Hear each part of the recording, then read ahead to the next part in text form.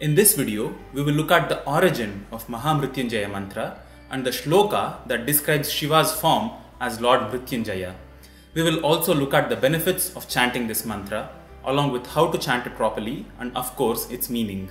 The Sanskrit channel is an initiative to explore a vast variety of original Sanskrit literature. If you wish to support this effort, please consider becoming a sponsor on Patreon or make a one-time contribution through the links in the description below. Your support will help us improve the quality, length and number of topics covered in our videos. Do check out all the links in the description below. Maha Mrityunjaya Mantra presents itself in the Rigveda, Yajurveda and Atharvana Veda.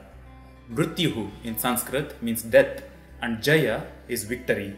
Chanting this mantra provides the seeker with health, vibrance, strength and ultimately victory over the very cycles of birth and death.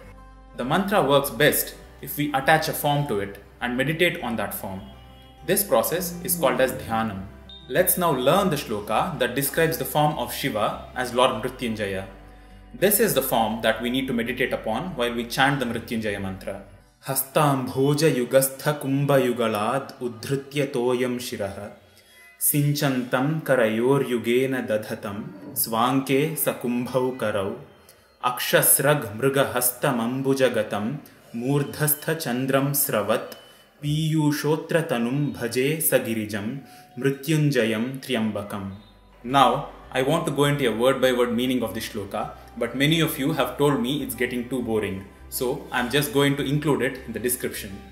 The gist of this shloka is, I meditate upon that form of Shiva who has his wife by his side, who is known by the name Mrityunjaya, who has 3 eyes.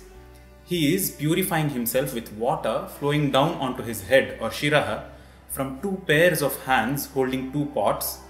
With 2 more hands, he is holding 2 more pots in his lap.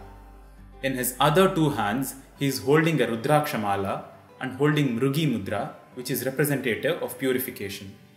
On the top of his head is the moon, from which Piyusha or nectar is flowing down. With this form of Shiva in mind, let's now look at how to chant the Maha Mrityunjaya Mantra properly. Om tryaṃbakaṃ yajāmahe sugandhiṃ puṣṭivardhanam urvārukamiva bandhanān mrityormukṣiyamamritāt. Some people call it bandhanāt. That happens when the words are being split apart and being uttered separately. While chanting, it's best to use bandhanān mrityormukṣiya. This mantra is composed of 2 lines. In the first line, we invoke Shiva. To understand this line better in common English, we can look at the words in this order. Yajāmahe sugandhiṃ puṣṭivardhanam tryambakam, which means I invoke the fragrant, strength-enhancing 3-eyed form of Shiva. After having invoked him, we now address him directly and ask him to do our bidding. Mukṣiya ma amritat mrityoho bandhanat urvarukam iva. Free me not from immortality but from death's grip like a ripe cucumber. I have never seen it myself, but they say a ripe cucumber detaches itself from the plant with utmost grace and effortlessness. So, through this shloka, we are beseeching a fragrant, potency-enhancing Lord Mrityunjaya to free us effortlessly from death's grip and provide us immortality. I hope you enjoyed learning Maha Mrityunjaya Mantra. If you wish to support the production of more videos like these, consider becoming a sponsor on Patreon or make a one-time contribution, all through the links in the description below.